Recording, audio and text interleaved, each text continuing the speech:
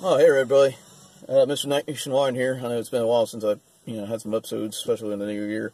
Yeah, so anyway, I had to get some stuff I need to order some stuff for our Yukon, like a new water pump, thermostat, and water hoses and such, because there's like a leak, and it looks like it's leaking on one side of the water pump, so it looks like it's time to get a water pump, so I'm going to be driving this truck for a little while, though, until get everything fixed up, because, the next month it's going to be the NC Auto Expo. So I might want to get my Yukon fixed there, so me and my friends will all go in at the same time. Yeah. So anyway, today I bought a SDX Pro audio. It's a 10-inch subwoofer. Well, it's an amplified subwoofer, but I try to fit behind the seat here, and I'll show you.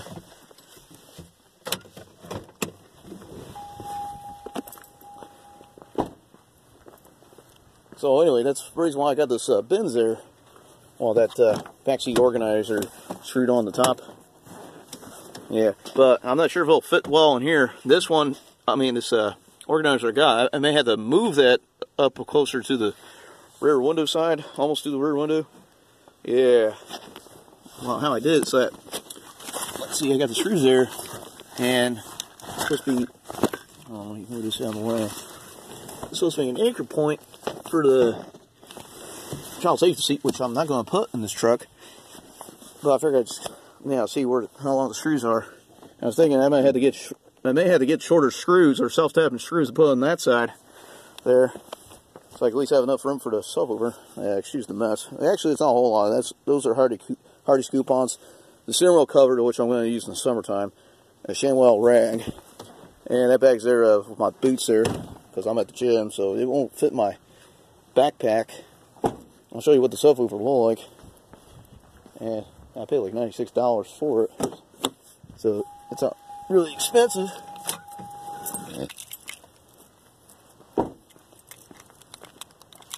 Yeah, I open up the tailgate. Yeah, pause for a minute so I can open the tailgate. Okay, this is what I got. But, the way it is that let's see, let's look at the picture of it.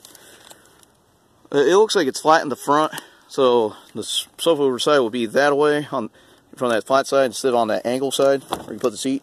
So it's kind of hard to do it, so I think I have to kind of face it backwards. So that subwoofer side, I may have to face it, up to the wall, the cab wall, underneath the rear window, so I can be able to put the seat in. I already got the new head unit, which is a touch screen. Yeah, took me a while to get it anyway. And then I'm going to buy some speakers. Probably buy it Friday or Saturday. And try to install this stuff myself, because I went over to Best Buy to see how much they cost to install everything. It says it's going to be $280, which is going to be a lot of money. Yeah. So you'll see like that side's like flat. Yeah. Because I tried to fit it in the other way with the subwoofer facing that way. But it won't work because then I had to move the seat forward and won't have enough space in here. So I flipped it the other way and I was able to seat in there. So at least somebody else could fit. Now somebody who's big, overweight or obese, they're going to have a hard time fitting in here. In case I had to, give them a ride somewhere, we'll go on my Yukon. No offense, I'm just saying that, with the seat forward, though, they won't be able to fit their knees in here, and I don't want them to be cramp and swish. They won't be fair to them. And anybody who's like a regular size like I am, who fit easy, won't be so bad.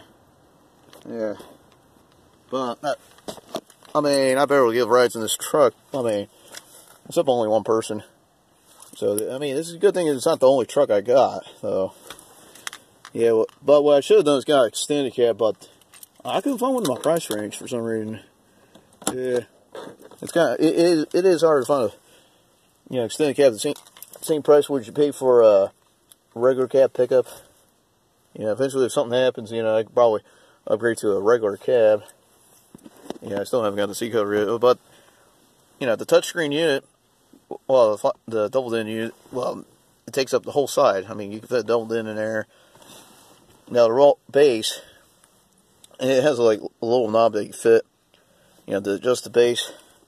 I'm thinking either put it right here by the shifter, since I barely takes as much, or put it somewhere in here, but put Velcro so I can remove it. Yeah. And then the wires, well, let's see. Well, I guess I had to use just the charger only on the certain wire plug. Yeah.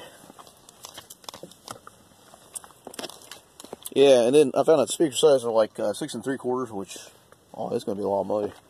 But I think I can put 6 1/2, and they have a reducer plates for them. Yeah.